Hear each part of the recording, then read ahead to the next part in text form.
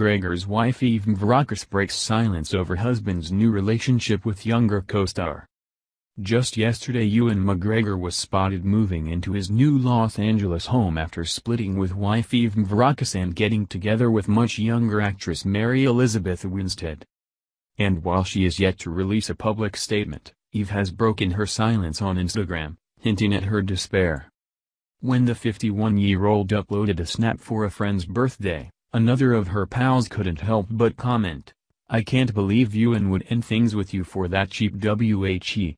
You are so much better than him. Take him for every penny you can."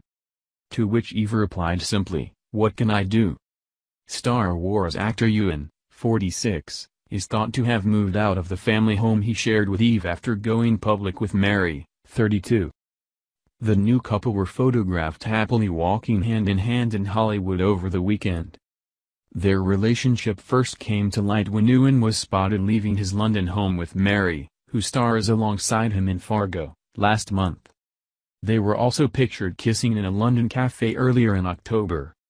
Meanwhile, Ewan's estranged wife has reportedly been left livid after welcoming her husband's new fling into their family home in LA when they were cast in Fargo together last December. Mary went to the house once and met Eve and the kids over dinner. She was very cordial.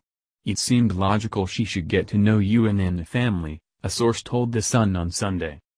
Ewan and Mary starred together in Season 3 of hit FX show Fargo, in which the Scotsman played two characters, brothers Emmett and Ray Stussy.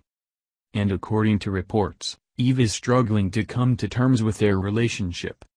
She is doing her best to handle it with dignity. But what makes it worse is she has been told Mary Elizabeth had a teenage crush on Ewan. "I'm sure a lot of people did, but they didn't go and have an affair with him," the source added. Ewan and Eve met on the set of Kavanaugh QC before marrying in 1995.